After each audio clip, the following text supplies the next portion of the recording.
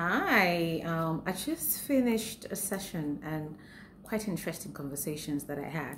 And one of the issues that we talked about is anger and the place of anger in a relationship. But let me quickly, for people who say, "Oh, he's angry, he has outbursts of anger, but he doesn't. It's not physical. It's just verbal, and he shouts in anger, and when he talks he's angry and the whole place just vibrates and you really can't get through to him. The kids are scared of him. They run into their rooms because they are quite terrified by the fits of anger, but he doesn't really, he's not physical, he's just verbal, and he can become insultive. So what I want to tell you is, I want to quote a scripture that says, the Bible says, make no friendship with a man given to anger, nor go with a wrathful man. A man of wrath stirs up strife, and one given to anger causes much transgression. You want me to read that to you again? I'll read it again. Make no friendship with a man given to anger, nor go with a wrathful man. A man of wrath stirs up strife.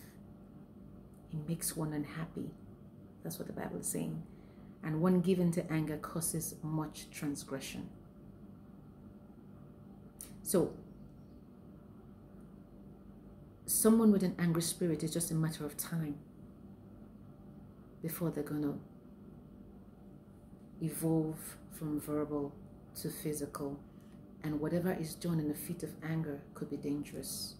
So you could be exposing yourself to a very dangerous situation. And that's to tell those of you, because sometimes we say, oh, it doesn't matter. He'll change. We'll pray about it.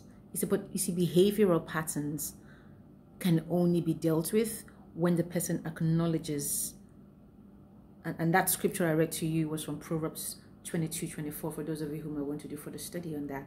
Proverbs 22:24. And people with such intense bad behavior, they can only change if they acknowledge their behavior and they seek out help. Everything is not about prayer. But even if you want to pray about it, you have to even acknowledge that it is a problem.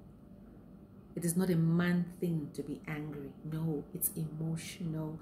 It's an emotional deficit. It's from someone who doesn't know how to manage the emotions that are welling up on the inside of them. Anger is not a good spirit.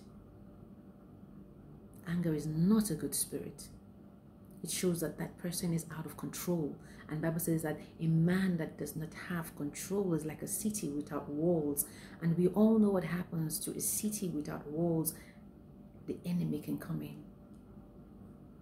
So it's just a matter of time before it goes from the verbal to the physical, and the physical attack or assault in that state of anger can be life-threatening. So be careful what you're toying with. This person needs help. They need help. And if they don't get that help, and you feel like you're the savior or the healer or the fixer, which a lot of empaths find themselves doing, you are walking into a landmine, and it's only a matter of time before boom, before it explodes. A man of anger stirs up strife. Be very careful. The Bible says, do not make friends. And unfortunately, some of us are marrying them, are going to bed with them. That's dangerous. Be careful. Be wise. Be safe. God bless you.